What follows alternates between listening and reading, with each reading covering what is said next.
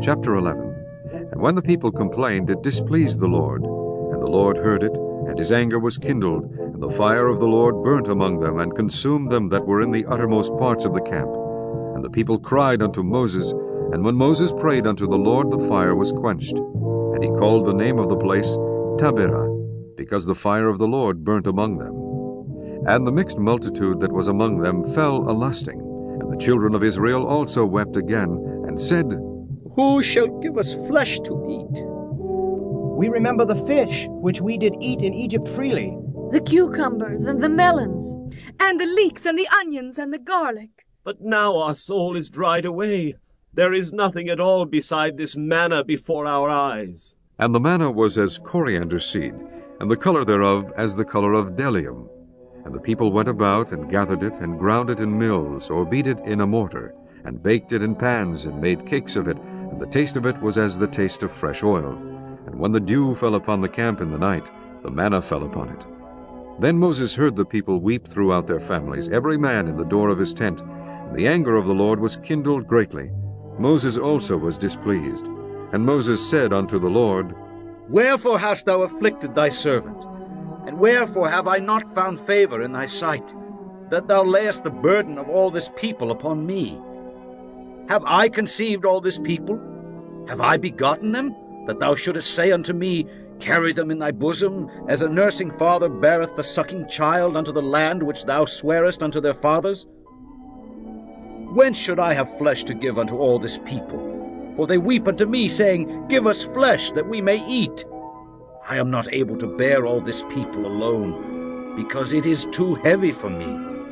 And if thou deal thus with me, kill me, I pray thee, out of hand, if I have found favor in thy sight, and let me not see my wretchedness. And the Lord said unto Moses, Gather unto me 70 men of the elders of Israel, whom thou knowest to be the elders of the people, and officers over them, and bring them unto the tabernacle of the congregation, that they may stand there with thee.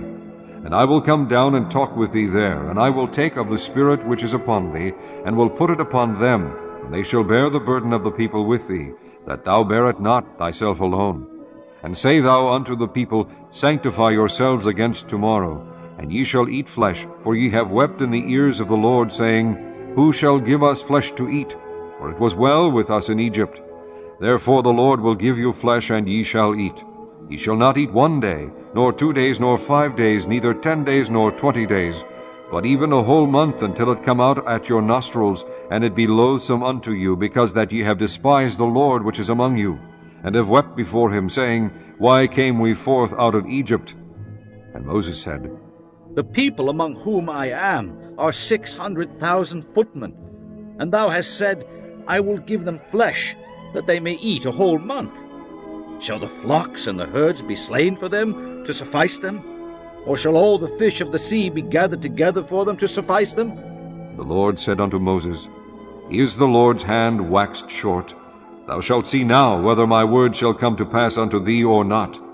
And Moses went out, and told the people the words of the Lord, and gathered the 70 men of the elders of the people, and set them round about the tabernacle. And the Lord came down in a cloud, and spake unto him, and took of the Spirit that was upon him, and gave it unto the 70 elders. And it came to pass that, when the Spirit rested upon them, they prophesied, and did not cease. But there remained 2 of the men in the camp. The name of the one was Eldad, and the name of the other Medad.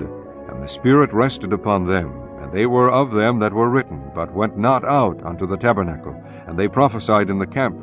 And there ran a young man, and told Moses, and said, Eldad and Medad do prophesy in the camp. And Joshua, the son of Nun, the servant of Moses, one of his young men, answered, and said, My lord Moses, forbid them.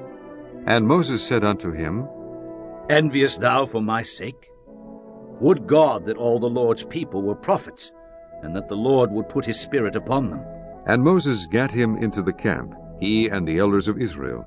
And there went forth a wind from the Lord, and brought quails from the sea, and let them fall by the camp, as it were a day's journey on this side, and as it were a day's journey on the other side, round about the camp, and as it were 2 cubits high upon the face of the earth. And the people stood up all that day, and all that night, and all the next day, and they gathered the quails. He that gathered least gathered 10 homers, and they spread them all abroad for themselves round about the camp. And while the flesh was yet between their teeth, ere it was chewed, the wrath of the Lord was kindled against the people, and the Lord smote the people with a very great plague. And he called the name of that place Kibroth-Hattaavah, because there they buried the people that lusted. And the people journeyed from Kibroth-Hattaavah unto Hazeroth, and abode at Hazeroth.